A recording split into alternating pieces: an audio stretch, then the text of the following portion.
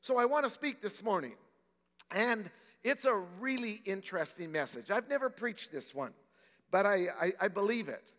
I've entitled the message, Your Enemy, Neighbor. And it's in Luke chapter 10. Most of us know the story as the Good Samaritan.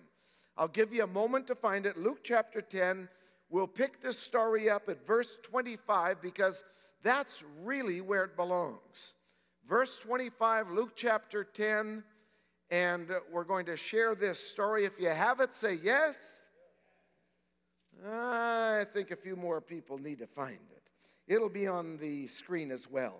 Here it is. It's about Jesus, and he tells a story. Isn't that interesting? You know, Amy has ladies telling a story. Jesus was a storyteller. Anybody knows if you speak. It's to tell a story. People want to know the story, a true story. So here's Jesus, and he's going to tell a story, but the background of the story is this. And behold, a certain lawyer stood up and tested Jesus, saying, Teacher, what shall I do to inherit eternal life?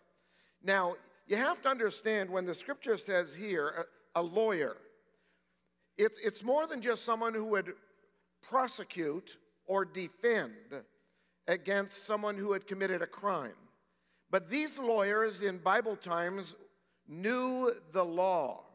They were able to be experts in what the scripture said. And so they'd be able to quote scripture. It was very common for them to quote scripture. And this lawyer is used to litigating. And a good lawyer, I'd love to tell you some of my lawyer jokes, but we have lawyers in the congregation. So I should just move on, but I've got a real good lawyer joke.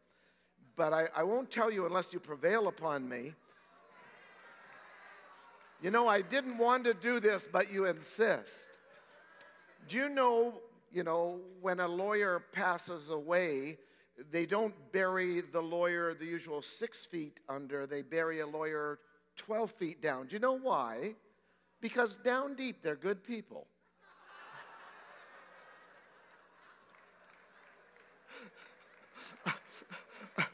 I'll probably be prosecuted for that, of defamation of character and all the other things that come up. So anyway, next time I'll tell a pastor's joke.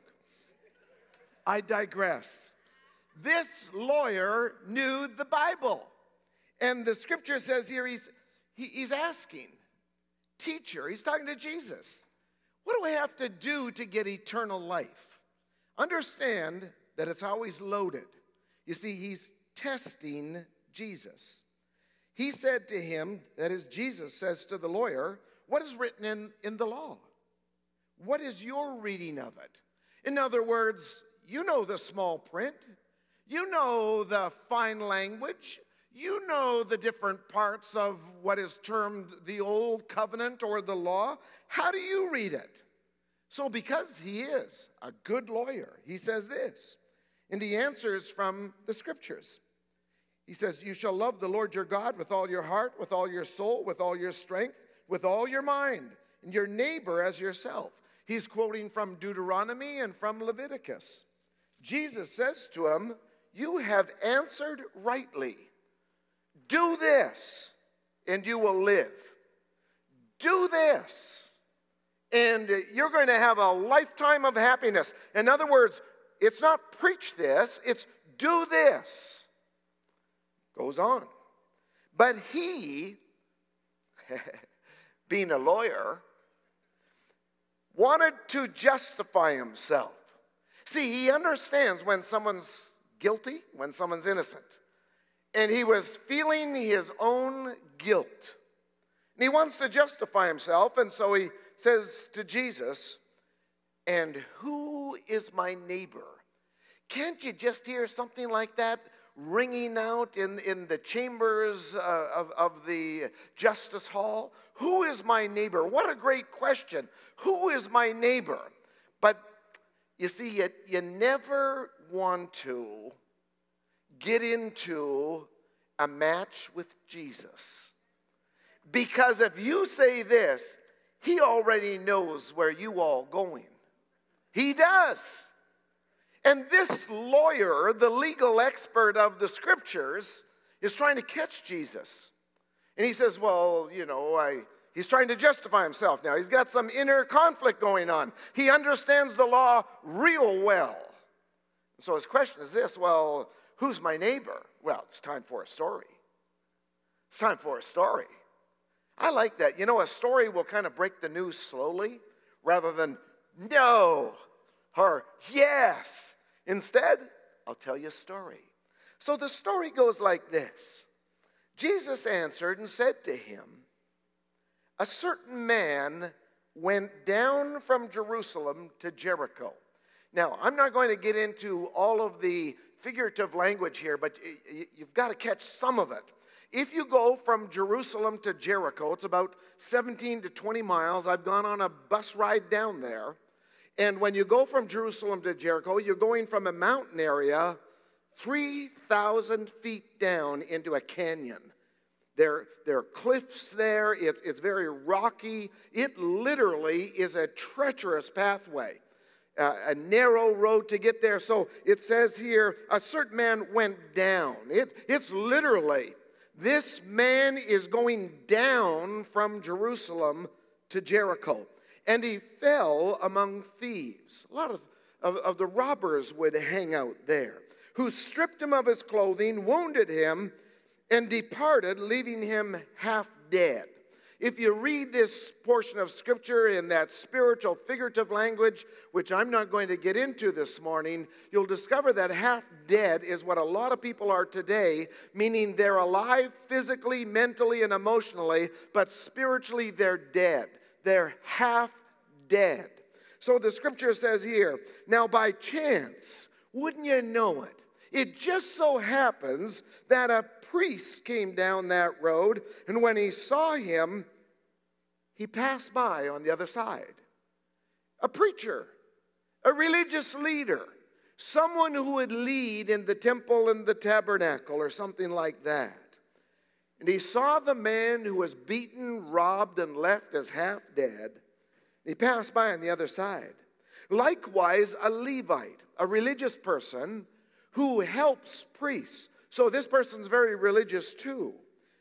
And he arrived at the place, came and looked. He's beaten up. And then he passed by on the other side and he left. You know the story. But a certain Samaritan, as he journeyed, came where he was. And when he saw him, he had compassion. A couple of things here that I want us to catch. You have to go where people are. You don't have to do what they do, but you have to go where a person is. And sometimes it's just in your mind and your heart. You try to travel the corridors of their life. You know their background, and you have to go there somehow to get to the place to where the person really is. If you don't get to where they are, you'll start somewhere else, and they'll never be able to follow you. So this Samaritan man comes where this man is who was beaten and robbed, left for dead. Scripture says he looked at him, he saw him, and he had compassion. I like the Bible word compassion. It literally comes from two Latin words, com, meaning with, and passion. In other words, you're having your emotions stirred up with something. That's what compassion is. Compassion isn't just, I hope something lands on me now that will make me a nice person. It means it's relatable to something. It's passion with a situation. The Samaritan comes like that, and here's what he does. It says, verse 34, so he went to him and bandaged his wounds, pouring oil and wine. And he set him on his own animal and brought him to an inn. So if you take that 20-mile trip from Jerusalem to Jericho, about halfway you'll see the ruins of where that inn was. He took him to the inn. And the scripture says, and took care of him. Took care of him. I don't know what that means. He's pouring oil, he's pouring wine, and He's got a few things. He's got some cloth. He's not a paramedic. He didn't call an ambulance. He's just using the stuff that he's got. On the next day, when he departed, that is, this Samaritan man, he took out 2 denarii. So 1 denarii would be the average salary that you would have for a day's work. He takes out 2 denarii, and he gives them to the innkeeper. Now this is interesting because as much as I can figure out, 2 denarii would allow this man who was beaten and robbed to stay at the inn for 2 months. What it tells me is he was really beat up bad. He was beat up real bad. In fact, he was at death's door. Just if you think about it. Think about it. 2 months, convalescing, trying to move his limbs around, maybe even just touch and go. The Samaritan man says, here, I'll give you 2 denarii. I'll give you 2 silver coins. That's what it really means. It's 2 silver coins. Literally, you'll have it come out in some of the Bible versions. It's very interesting when it gets into this kind of language, because silver in the Old Testament always speaks of redemption, something being refined, something being brought back, something being redeemed, something that was lost and you can bring it back. 2 silver coins come out. And the man says, listen, I've got to go. But if he needs anything more, honestly, I'll cover that too. Take care of him. Whatever more you spend when I come again, I will repay you. So which of these 3 do you think was neighbor to him who fell among the thieves? And this lawyer says, he who showed mercy on him.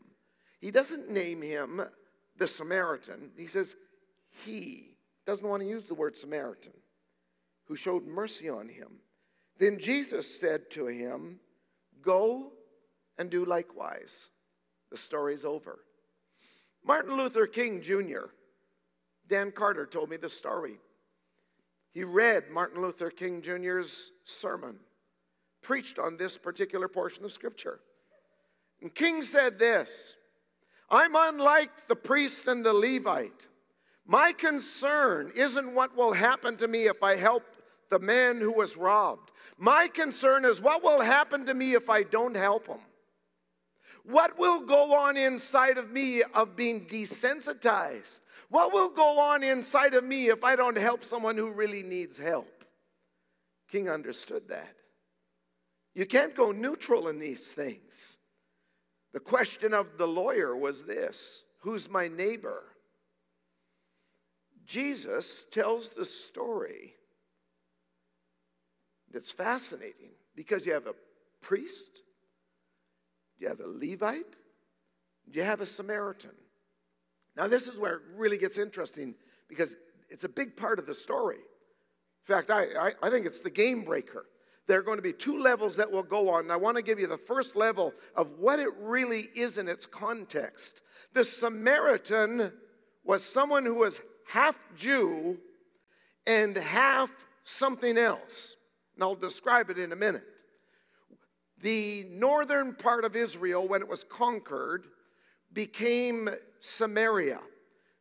The city was there, but also the whole region of the northern part of Israel. It was divided and conquered. The northern part of Israel was called Samaria. The Assyrians from the north conquered the Samaritans. The Assyrians take them away, and those who were Jewish in the northern part of the kingdom there were taken off to Assyria. They married, intermarried, and so they were known as half-breeds. Not fully Jewish, just half. They were taken away to another country. And then when they returned, the Jews, those who were fully Jew, hated the Samaritans. Hated. You got to get this. It's why it was so phenomenal when Jesus went to the well in John chapter 4 and he talked to the woman at the well who was a Samaritan woman. They didn't even talk to one another. The Jews hated the Samaritans. Well, you got to believe that the Samaritans hated the Jews too. So here's where the story's going. It's not just a third person who wasn't a preacher. It's not just someone who was non-religious. It was an enemy who was brought into the picture. And the enemy was going to give an answer to a problem. It's the most amazing thing. Hold on to that thought and grab a hold of this story because you got to see this too. The lawyer says this, well, who's my neighbor? Because he's wanting to justify himself. You notice that Jesus says in verse 36, so which of these three do you think was neighbor to him who fell among the thieves? We think that being a good person is to find someone in need and some neighbor who has needs and help the neighbor who has a need. That's how the story started. Who is my neighbor? Jesus ends by speaking of the story, and he says, the neighbor isn't the man who was beaten and robbed. The neighbor was one of the three. He says, the real neighbor is who you are. It's either the priest, or it's the Levite, or the neighbor is the Samaritan. And you are it. And then you don't have to worry about who's my neighbor. You don't have to be selective. It's just wherever you go, you're the neighbor and you help everybody.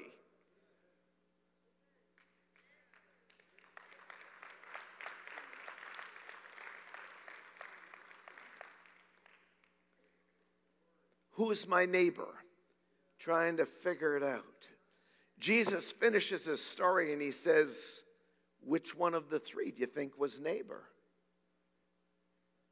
He's talking about him, not the robbed person. But more than that, this is the real context of it. I want us to catch this too. I want to say a couple of things at the same time.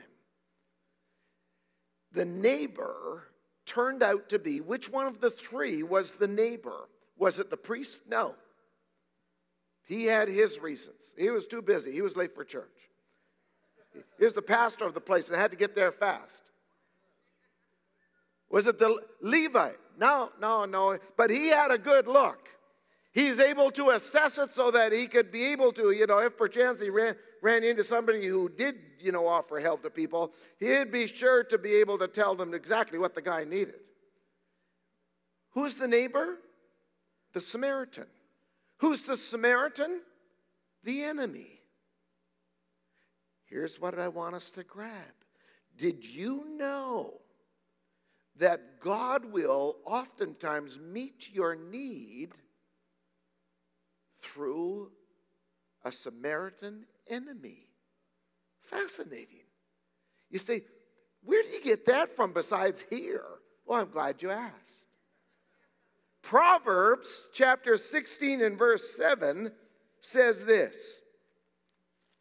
How many would have ever wondered about this verse that says this? When a man's ways please the Lord, he makes even his enemies to be at peace with him.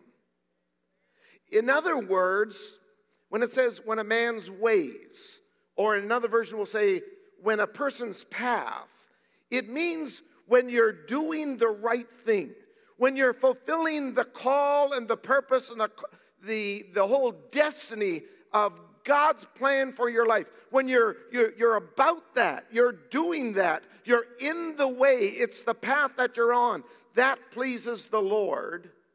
Here's what God said he'll do. I'll cause your enemies to bring you peace. Now, that doesn't mean they'll come along and go, oh, just peace, Doug. Lullaby, lullaby. No. Peace is shalom. You'll find wholeness. Wholeness. Even your enemies will bring you wholeness. You say, how could that happen? Oh, that's the story of the Good Samaritan. It was the Samaritan, an enemy. Some people say, I hate that group of people. I hate that, and they'll name a leader. I despise that, and they'll name somebody else. And they'll say, I don't like the Toronto Maple Leafs, or, they've got all these people, that they can say things. God says, you know what?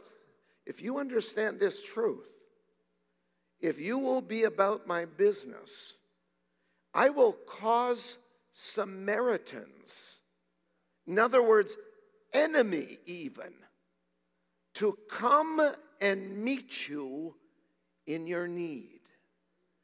There'll be 2 silver coins and everything else that you would need so that you can go on your way.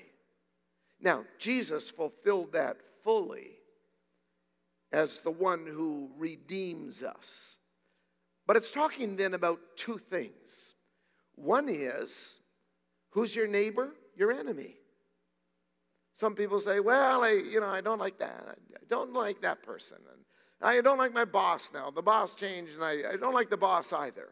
I wonder if God doesn't have you lined up to receive tremendous blessings through a Samaritan. And your first thought might have been, I'll curse that guy. And God says, oh, don't do that. This guy is actually the one that I'm going to use. No, but Lord, you know that I really like them coming this way toward me. God says, no, I was kind of thinking of sending a Samaritan. I don't like that group. I was kind of thinking a Samaritan. But more like an enemy than anything else. Precisely. I can just, if you will do what you're supposed to do, even your enemies will give you fullness. It's amazing. Somebody says, I've got an enemy. You should have lots. Beware when all people speak well of you. But it's not your problem. Well, to a degree, I suppose it is. It's not an absolute statement. There are many things that we can do to become more friendly. But there's a truth here. A truth here. That the surprise package, the Samaritan, the one who actually was involved in the whole hate situation, became the greatest lover. It was a package of blessing that was wrapped up in a kind of a raw, disguised form. The robber, or the person who was robbed, probably was Jewish. He could have looked up and said, excuse me, I don't talk to people like you. Can't you just see that? Reminds me of that cute little story. You know it, so I'll just give you the bits and pieces of it. The guy who's on the island, he's trying to get off. He's going to die there. He's on the island. Helicopter flies over, and he says, no, I can't. I'm waiting for God to deliver me. And then a boat comes by, and they say, come on, get on the boat. And he says, no, I can't. I'm waiting for God to deliver me. And finally, no one else comes. And God says, I sent the helicopter and I sent the boat. God will, in his economy, send you an enemy. It's fascinating. That's what this story is about. And you'll think, enough of that person. And you'll just want to write that person off. And God says, I'll use that group of people. I'll use that person. I'll use those people. No, but I'm looking for someone who looks like a priest and looks like a Levite but acts like a Samaritan. God says, no, I'd rather send you a Samaritan who looks like one but doesn't act like one. Fascinating. Who'd have thunk up a story like that? Huh? And then there's that next layer. It's just, who's my neighbor? That's how the story begins. Who's my neighbor? And Jesus turns it around and he says, which one of the 3 is the neighbor? Now it's no longer looking for a bad situation. It's, I am the neighbor. And I'm going to have to go out with love in every direction. And I love what King said. My concern isn't what will happen to me if I help people. My concern is what will happen to me if I don't help people. If I don't. I want you to stand with me, please. They call it the Good Samaritan. You know what word we would use for that today? It's an oxymoron. You hated those dirty, rotten Samaritans. But it's called a Good Samaritan. The enemy bringing blessing. What situation are you looking at right now? And you think, this is the enemy looking at me? And I'm just, and you're ready to do your stuff on that person, or that group, or that office. What if? You'll have to discern it. But what if it was a Samaritan who was sent by God to bring blessing to your life and many others? What if? What if? Are we so used to the priest and Levitical garb that unless it's dressed a certain way, that we would think that God's not there? Have you sent away the helicopter and the boat, and here it's God saying, I'm right there. Here's what it'll take. It'll take discernment. It'll take discernment. But when a man's ways please the Lord, when you're about your Father's business, when you're in the path, Proverbs is all about that, the path. The path is a metaphorical word that speaks of the journey of your life. You're doing what you believe God wants you to do. And when you're in that path and you're on that journey, God says even your enemies will make peace with you. I believe that what it really means is you'll find fullness. It'll be amazing the different things that will happen and the supply that will come, because for every one of these situations, there's 2 shekels of silver. There's redemption. There's something there.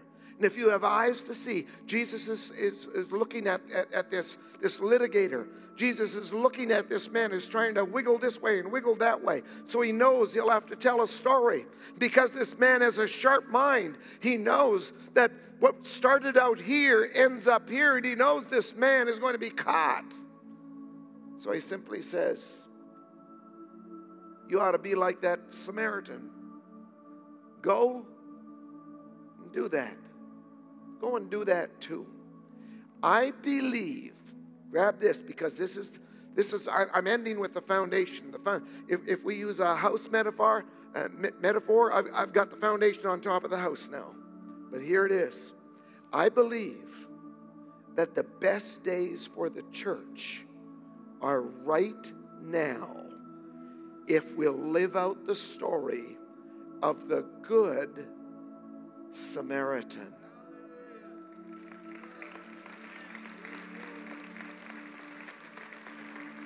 The world is waiting for us to, by chance, go from Jerusalem to Jericho. 3,000 feet, 20 miles. You just drop, you drop, you drop, you drop, until finally you'll find someone who fell. And that's when ministry begins. Father, we thank you for your presence. We welcome you, Holy Spirit. Only you can change our crusty hearts into soft, pliable hearts that will have compassion. We were fooled in the story. We thought the Samaritan was the one we needed to hate, when it was the Samaritan who went where the person was and had mercy and compassion and knew that there was redemption. There could be 2 silver coins that would turn this guy's life around. We ask, touch us, Holy Spirit. Not just on Sunday, but Monday, Tuesday, Wednesday, Thursday, Friday, Saturday. Touch us, Lord. Do your work in us. If you have to, steal the garbs that we wear, so that what we wear is just what we wear. It's not who we are. We ask, Holy Spirit, allow us to live the Jesus life, that we would do that and do that and do that. We know we can't do everything. And I just released people even this morning who feel bondage that they have to be all things and do all, and you know, every letter that comes in the mail they have to give to everybody, every situation they have to be involved in. You can't do that. But you have a pathway. You have a pathway. And on the pathway you will meet enemies, and they will be your greatest blessing. Father, we pray for those who are on the pathway. And I ask that you would make every one of us neighbors, like the good Samaritan. I ask in the name of Jesus that you would allow us to be on the pathway and find fullness and wholeness. We'd spend our silver coins. We'd take the coins out of our pocket and spend them, to be spent for God, like the silver that's in our pocket, to be spent on others, on people. I thank you, Lord. I thank you, Lord. I pray that you would heal us from the disintegration that's happened in our spirits because we haven't done things that we should have done. We've been desensitized. I don't even know what it means, folk. I'll be honest with you. I'll use words that we understand. I don't know what it means, because it's easy to hate people who behead you. I don't know what that all means, other than it means what it says. Somewhere we have to enter into the game of living it out. Paul Johnson knows this. He goes to the different countries of the world. People are being martyred for their faith. In our own country, there are rights and freedoms of Christians that are being taken away. What does it mean? That we just get mad at those people and hate them? Or is there a blessing if we will be people of the way and of the path? Is there a blessing that God can bring? He says, Proverbs chapter 16 verse 7. He says, when a man's ways please the Lord, he'll make even his enemies to make peace with them. We ask, Lord, that this would be a day when business is good. This would be a time when business is real good. That we'd have discernment. We wouldn't just live as natural people who don't know the Lord. But if you could love people from the cross, how much more do we want to love people when we're off the cross? So do your work in us. Do your work in us. In Jesus' name, with every head bowed, every eye closed, all across the auditorium. There may be people here this morning. I feel such a presence of God, because this is what people want. You know, there's something that resonates. Jesus' story, it's what people want. They're thinking, I want to meet a Jesus like that. Tells a story, touches my heart. If you're here this morning, you say, I need the Lord. I need Jesus in my life. I want to live for Jesus. I want to live this way. You know that you can't do it just in your own strength. You're willing to turn from yourself and you say, I want forgiveness of sin this morning. I'm willing to let Jesus be the Lord of my life. I want prayer for that. Put your hand up high so that I can see it, and then you can put it down. Just hold it up for a moment. Just hold it up high. Over in my left side, I see your hand. 2 hands over here, you can put them down. Thank you so much. I'll pray with you in just a moment. Anybody else? You say, I need the Lord. In the middle section here, I see 2 hands there as well. Thank you. You can put your hands down. We'll pray in just a moment. Anyone else? Up in the balcony, the main floor, over in the left side, there may be a hand up there. Just not sure. Both hands are up. Just going to wait just a moment longer. You need the Lord. You need Jesus. We're going to pray. Just look at me for a moment, please. I do this almost every Sunday.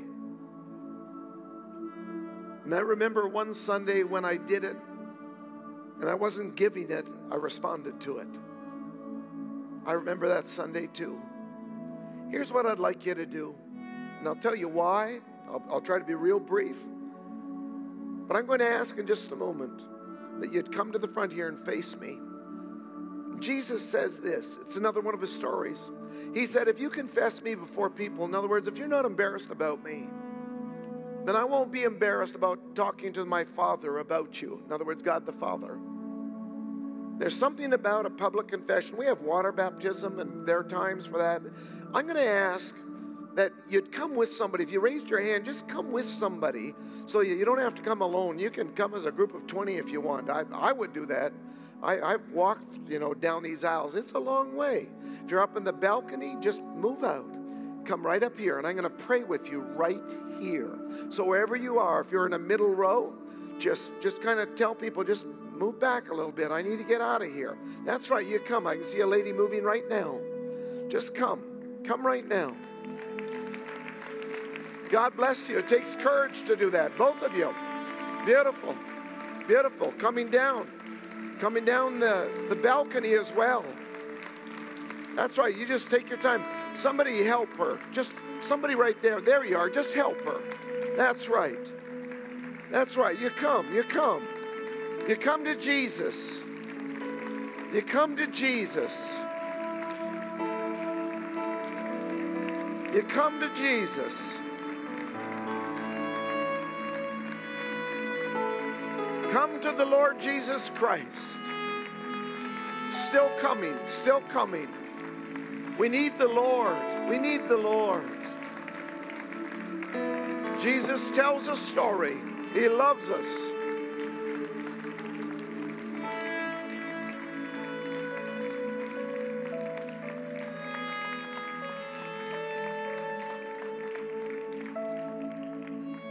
When Amy Chadda had She Speaks, she asked ladies to tell a story because the discovery was that if these ladies told their story, it would turn out to be my story.